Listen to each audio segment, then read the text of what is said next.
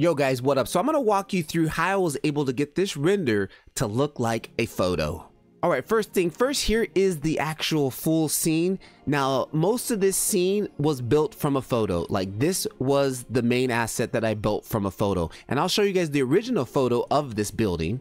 This is the original photo that I built. I walk past this place every morning on my morning walk here in Japan. So literally what I did was with this photo, I took it into Photoshop, did a little bit of cleanup here. You can see on here, there were some wires that crossed in front of this sign. I just basically clone painted those out. And then I actually took the perspective of it and straightened the whole thing out. That process is very easy. If you go into Photoshop, there's this tool that allows you, it's called a perspective warp tool. And that allows me just to line up my lines here onto the image. So you're looking for horizontal points and you're looking for vertical points to line your image up off of. And once you get those all lined up, you're gonna hit this button called warp and it's gonna straighten out the image. So once I had that, I basically just went back into Blender. I started off with just the plane. Now for all my Blender Octane users, what I typically do when I'm working on this technique is I switch it from Octane and go back to cycles, right? I work in cycles because Octane doesn't allow us to bring images as planes in.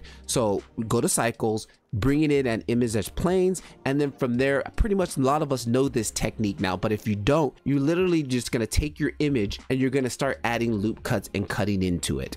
Once you have everything cut out, extruded, and you basically have your base model set up here, then you're going to want to jump back into your UV editor. Now for my Octane peeps, where again, you'll be in cycles, and it's really easy. When you go from cycles, you're going to just take your original material and just literally click on this, switch over to Octane, and you're going to have the option, which is not showing here because I've already converted it. It's going to be a little says conversion, and then boom, you'll be able to be back into your standard Octane workflow.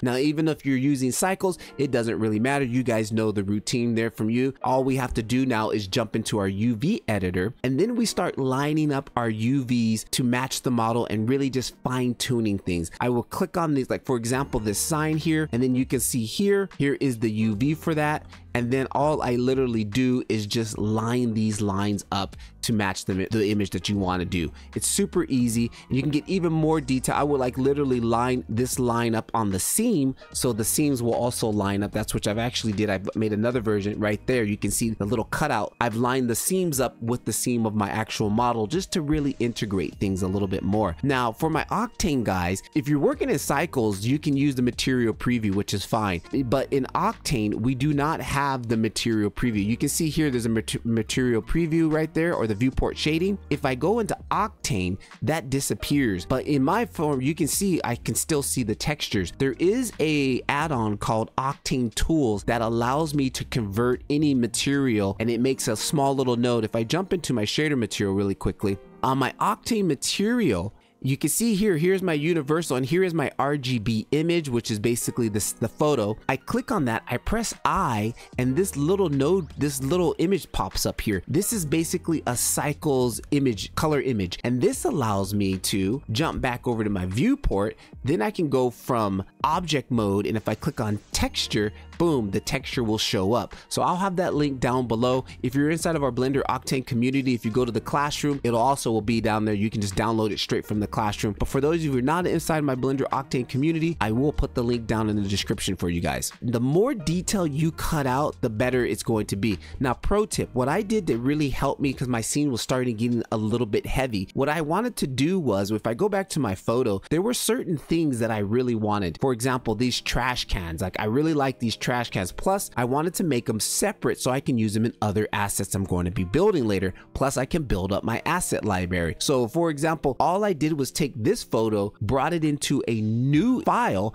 and I literally just cut out the trash can. And then if you look here, this is what I basically got. This is another element or asset I can add to my asset library that I can use for other renders. And that's just it. I literally cut it out from the photo. It did the same process, extrude out and did all that stuff. And then boom, there is my garbage can, and I literally filled it with trash, right? Super easy. Now I have a separate asset to build off of. Now I also did that same process on the Gacha machines here. I literally just brought them into a new file, built them up. Matter of fact, this was a separate photo. This was a separate day that I took this photo, because after I built this, I was was like, man, I need more elements. Oh, Gacha machines, they're everywhere in Japan, right? So snapped off another photo, cut those out. As a matter of fact, I can show you, those came out really nice. And I did, the technique that I did on those was a little bit different. As I'm doing this now, I'm starting to learn different techniques. For example, here on this Gacha machine, I made the glass or this plastic material separate. It has no image in it. It's just a clear glass. And then I took the original photo and literally cut that part out and sunk it behind the glass, so it looks like it's actually inside the glass, which just gives it a little bit more depth. I will put this down in the description if you guys want to download this asset. It will be down there, free to download. Again, the geometry on it is really crude and